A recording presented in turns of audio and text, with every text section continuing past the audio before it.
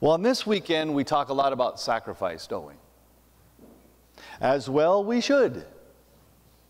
On this weekend, we remember the fallen who have sacrificed their lives for the freedom we enjoy and we cherish, and sometimes the freedom we don't even think about. We honor the men and the women who decided that life and liberty and the pursuit of happiness is much more than a catchphrase. But it's an ideal that's worth fighting for and for giving everything for in order to ensure the preservation for future generations. Sacrifice is a word that we understand, at least in theory, don't we? We may use it to describe a play in baseball. For example, when a batter makes a sacrifice fly, hits the ball and it goes maybe deep into center field, and the outfielder catches it, but the guy on third can tag up and go home and score a run. Now, the batter gets to go sit on the bench again, but as he goes to the bench, he gets the high fives because, hey, you made it, you sacrificed yourself. Or maybe the bunt. That's also another one, playing baseball. Parents talk a lot about sacrifice, don't we? Especially when it comes to providing for their children and giving them the same or better opportunities that we had ourselves. We do that a lot. There's a lot of sacrifice that goes into, I was just contemplating this morning, and as I was getting ready for church, I thought, how did Julie and I ever survive those years when we had like 3 or 4 little ones we all had to get ready for church? How did we ever make it to church on time? I don't even know.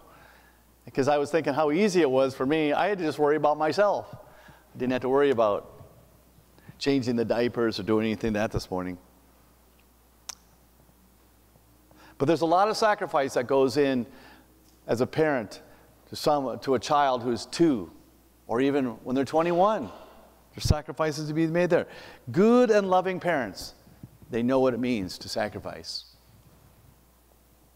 Many people sacrifice tremendously when they go to work every morning. They get up at the crack of dawn, the alarm goes off, you wonder how do they make it. Sometimes you take the commute, you don't even know how you got there. But there you are.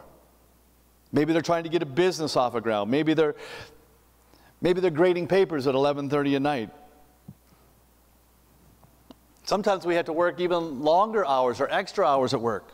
And we may never even be recognized for our effort. Or maybe they throw you a pizza party at the end of say, here's your slice of pizza. Glad you could work here for 30 years. That Daryl always jokes about that one. That's what he got after 40 years, his pizza party. But most of us are okay with that, aren't we? We recognize that what we did had value. And it's going to pay off in the future somehow. Our sacrifice may not be recognized, but we have the satisfaction of knowing that there was a goal accomplished. There was a job well done. I sent a text to the folks who mowed the church lawn. Isn't it so lovely today? They did the edging and they did the cutting. That was Tiffany and her work, her business. Cut the grass. That was so nice. Sometimes, though, let's face it, we don't have a very positive attitude about sacrifice. Sacrifice can be extremely inconvenient. It can be emotionally and physically draining. It can be costly, and it can change the whole trajectory of our life. More often than not, we're tempted to avoid sacrifice. Isn't that the truth? We don't want to sacrifice ourselves. We don't want to sacrifice our resources because sometimes it's just too painful. It's too costly, especially when we decide that we're not sure this sacrifice is even worth it. Is what we're sacrificing for, is it worth it? If we have questions about that, we begin to not like sacrifice. Over the past few years, one of my traditions during Memorial Day weekend, and this kind of a silly one, I always like to put in a DVD about one of the wars, a movie about the war. It might be Glory, it might be Gettysburg, it might be The Patriot. You know, those movies that try to accurately portray what it must have been like, the harsh realities of war. I never served in the armed forces, so I have no concept of what that would be like. So I guess this is my feeble attempt to try to maybe understand a little bit about the great sacrifices others have made. I'm not sure it's really working though, because I usually walk away from those movies depressed, and I wonder, how is it that on 3 days, 50,000 people in America died during the Civil War at Gettysburg? And I've been to Gettysburg twice just to see, to look over the land and try to imagine. It's just, and you might ask, I ask, was it worth it? Well, I'm here today to tell you something you probably never heard from the pulpit before, but I'm going to say, sacrifice less, not more. That's a dangerous thing for a pastor to say, to sacrifice less. You might be saying to yourself, how could I if I sacrifice less, guess what, pastor? You're not going to get paid. The church will surely fail if I sacrifice less. It's on the backs of people that sacrifice that the church is even open. Any sacrifice, that's the good things of life come from sacrifice. So how could the pastor stand up here and say, do less, not more of that? Well, let me clarify and say this. Sacrifice less, but love God more. Maybe that sounds a little better. I wouldn't say this if I didn't have the Bible to back me up on this, okay?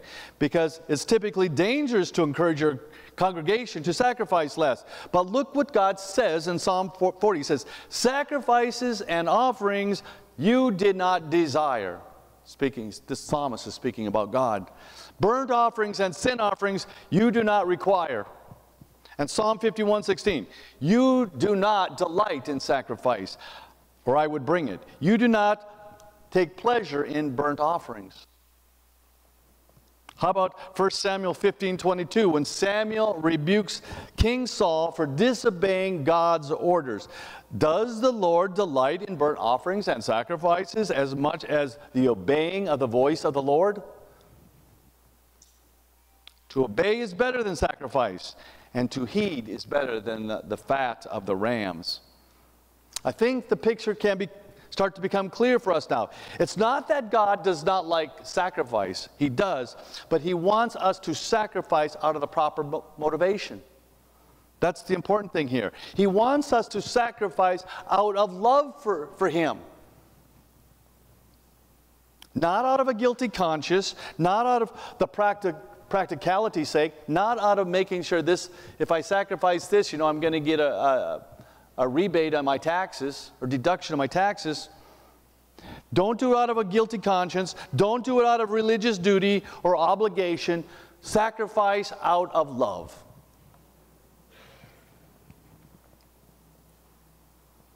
As a matter of fact, when our motivation is different when we sacrifice, and it isn't out of love, we typically end up regretting our decision and actually resenting the person or the thing that we tried to sacrifice for.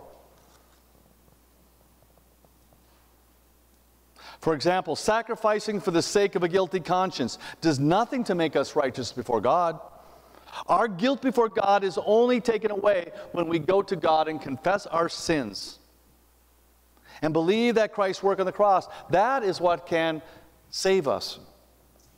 The Apostle John writes in the first letter, he says, if we confess our sins, He is faithful and just, and He will forgive us our sins, and He will purify us from all unrighteousness. Do you know in that verse there's nothing said about sacrifice?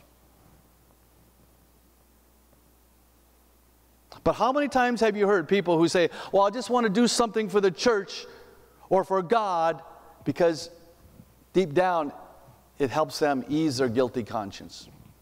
They think that somehow that's going to help them. Maybe a couple who hasn't gone to church in many years, but they want to get married in the church, and so it will somehow justify all the years they lived together. They say, well, we'll just get married in church, We'll sacrifice that instead of going to the justice of the peace or the court.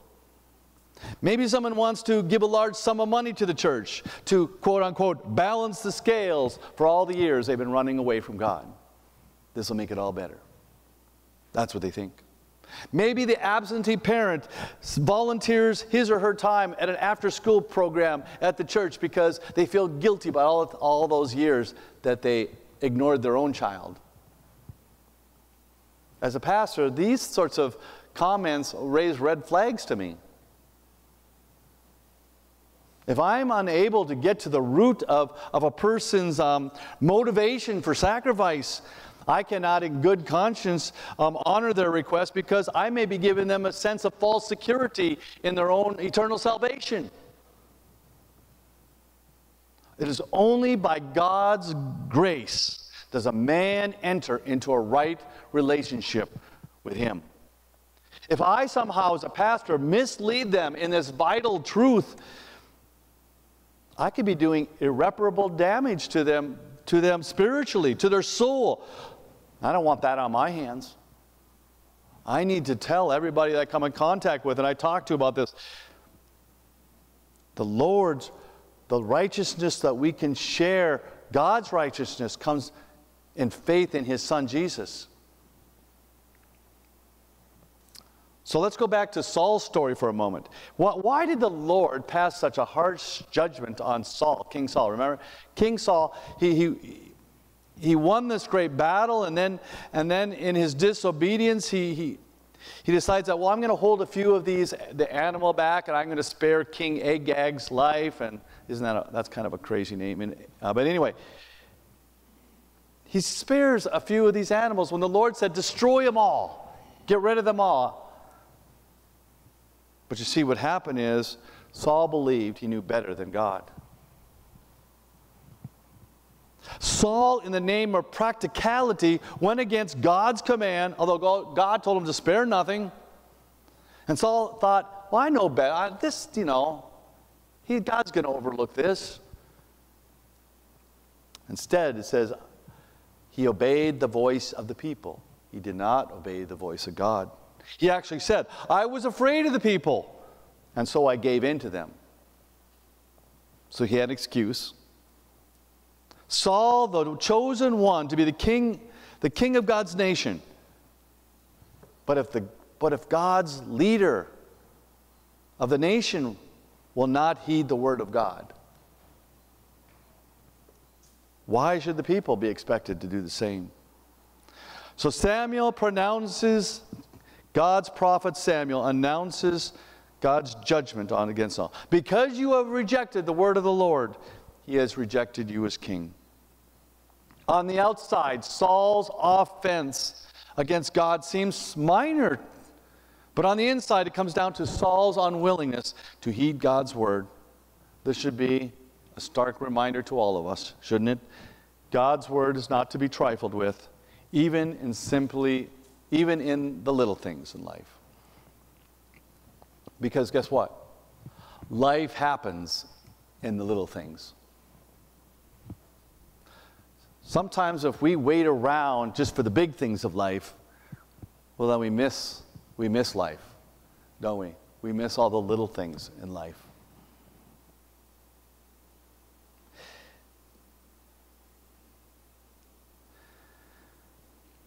It's the little things that make the difference in all the world, because it's the little things that typically go unnoticed by man, but they're never overlooked by God.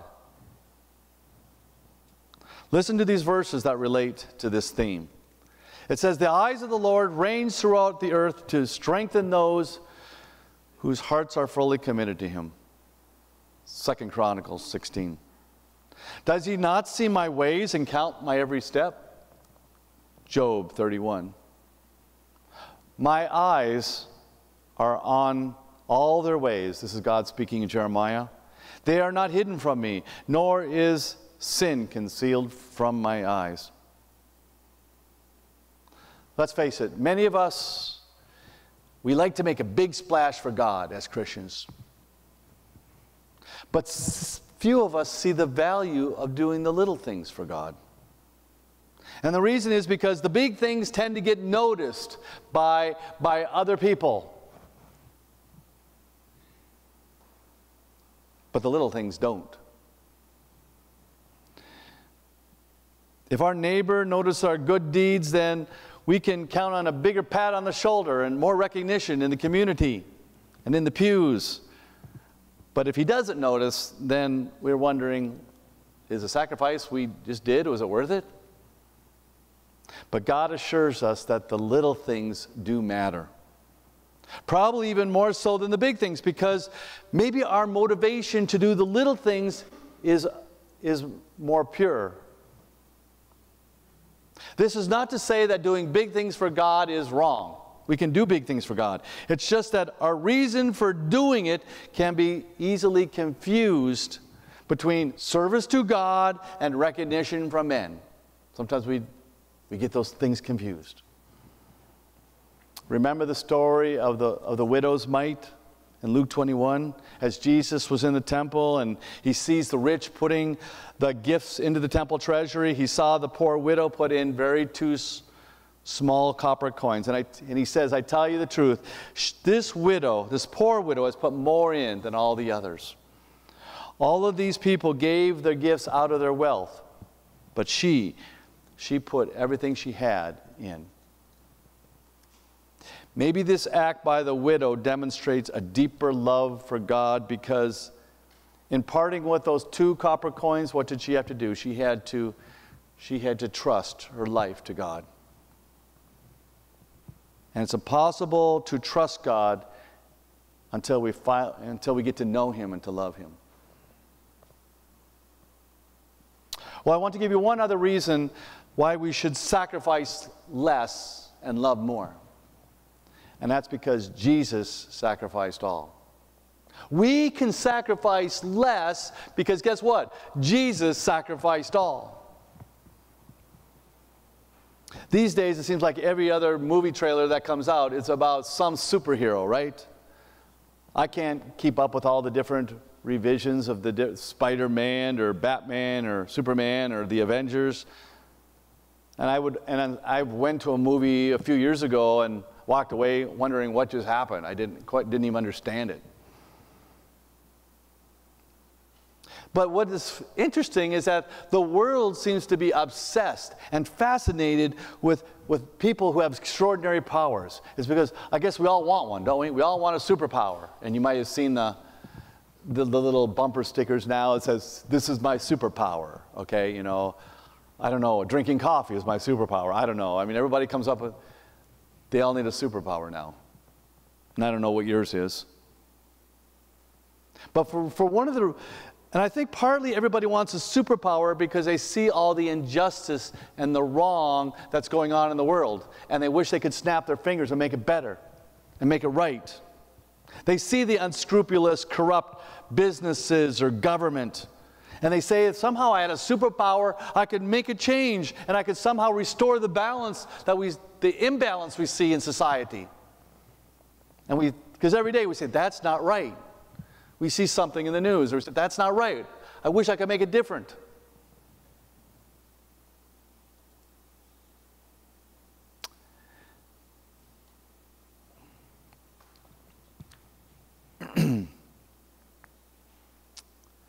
But I'm not sure having a superpower, each of us individually having a superpower, I'm not sure that's going to help.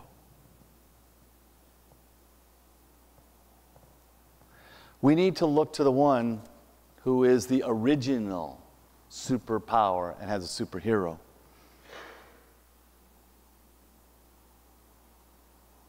When we see Christ's sacrifice in its proper perspective,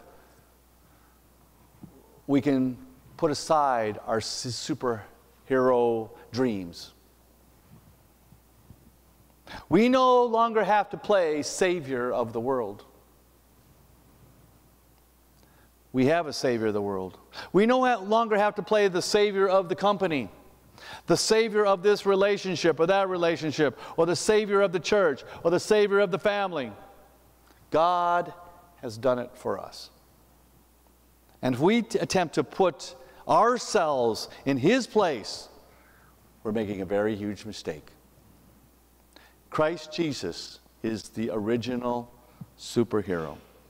He has all the power and the authority in heaven, and it was given to Him by His Father. And for us to even attempt to usurp it from Him, His legitimate reign over our lives, if we are trying to circumvent that, then we are opposing God.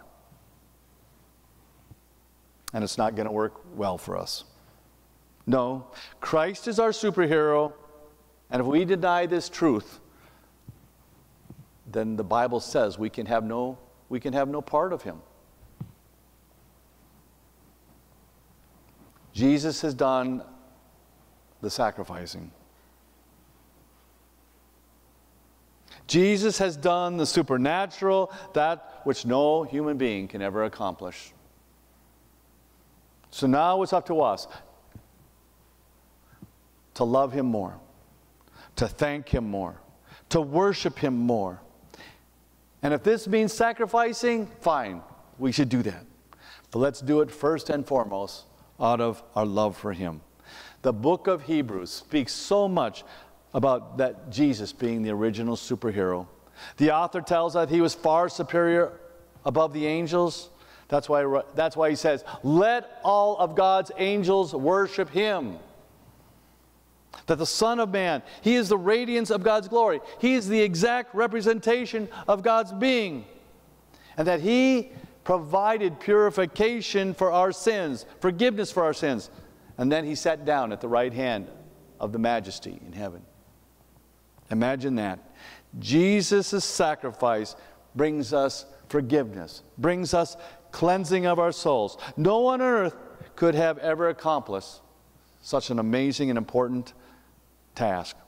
The author of Hebrews continues telling us Jesus is greater. Not only is he greater than angels, he's greater than than Moses, the person that the Jews look up to as the patriarch of their religion, which also includes Abraham. But Moses was faithful as a servant in God's house, testifying to what would be said in the future. But it says Christ is faithful as a son over God's house. So Moses was the tenant or the resident in the house. Jesus was over the house. He's greater than Moses. And finally, it's also brought up, and that's the book of Hebrews, speaks about Jesus being greater than any of the priests. Simply because the priests, they would have to repeat the sacrifice. They were done repeatedly, day in and day out, for as long as they held office, and yet their sacrifices can never take away the sins of the people. Only Christ's sacrifice of himself, who is holy and blameless, could put away the sins, cover the sins, give us an opportunity to have a right relationship with our Creator. Listen to the author of Hebrews as he describes his description of Jesus. And this is what Blake read earlier. When Christ came as high priest, what did he do? He entered the most holy place once for all by his own blood, having obtained our eternal redemption. He bought it. He purchased it. He claimed it. He gives it to us. He shares it. Our eternal redemption. Christ, who offered himself unblemished, meaning without sin. He cleanses our conscience so that we may serve the living God. So when we serve God, we serve him out of love. So my call to you on this Memorial Day is surprising, because I say sacrifice less. Not because the church doesn't need your help, but because your sacrifices, when done out of an impure motive, that leads to death. But true sacrifice, offered with the proper motivation of love, it always brings the fruit of life. The author of Hebrews concludes, Jesus lives forever, and he has a permanent priesthood. His superheroism never ends. Therefore, he is able to save completely. That's you and me, who come to him, come to God through him. Because right now, the superhero is at work, interceding for us on our behalf before the Father. Jesus Christ, the one, the only, the original superhero. Remember that this Memorial weekend.